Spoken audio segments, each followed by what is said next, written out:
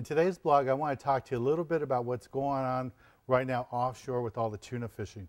And when I talk about offshore fishing, it could mean tuna, it could be the yellowfin, could be the bluefin, but right now it's September going into October, and all the other species are starting to show up off San Diego in northern Baja. There's Dorado, there's yellowtail, skipjack tuna. So this is the basic technique for all that. If you're fishing live bait, what I really want to tell you is when you get on that first bite, when the boat slides up and it hits a trolling mark, or the skipper stops on a meter mark and they're chumming bait and the fish start to attack the boat, fish the heavier line. Start off with 40-pound test line. When those fish first come to the boat, they hit it with reckless abandon. They're not line shy, especially those fish over 100 miles out. They haven't seen a lot of boats, so they're going to hit the boat really hard, chase all that bait. They know they got to get to that sardine or their anchovy, or their buddy, the other fish, is going to get there. So they're hitting the boat really hard to get to that bait. When they first see the bait, they come so hard, they're not line shy. Go ahead and fish the heavier line. Use the 40-pound.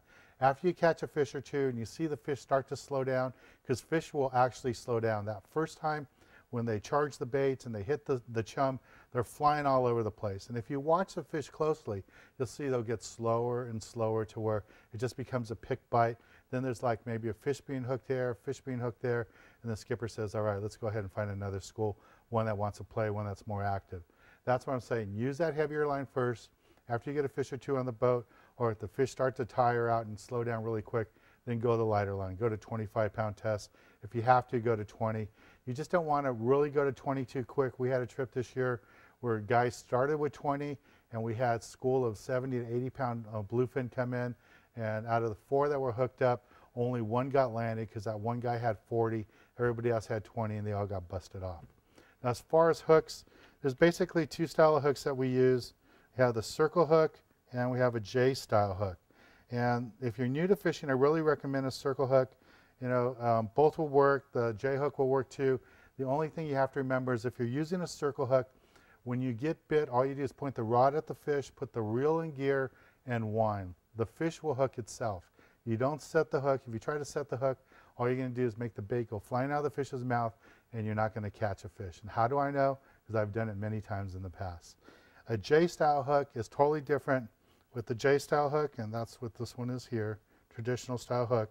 What you're going to do is let the fish bite the line, pick up your bait, run for 3 or 4 seconds. Don't count to 10. Count to 3 or 4 seconds. Put the reel in gear. Let all the stretch go out of your monofilament.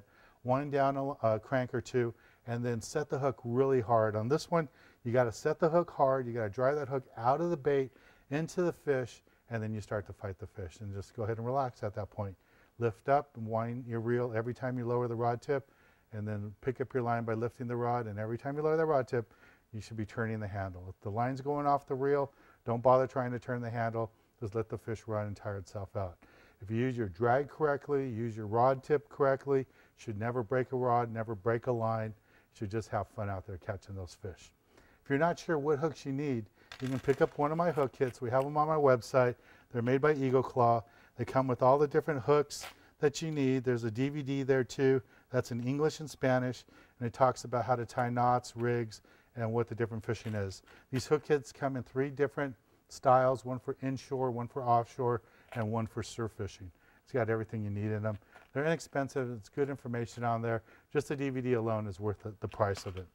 That's today's blog. You know, there's a lot of tuna action going on. I got one more trip next week. You should get out there and join us. We have a few spots left, day-and-a-half trip on the Dolphin 2.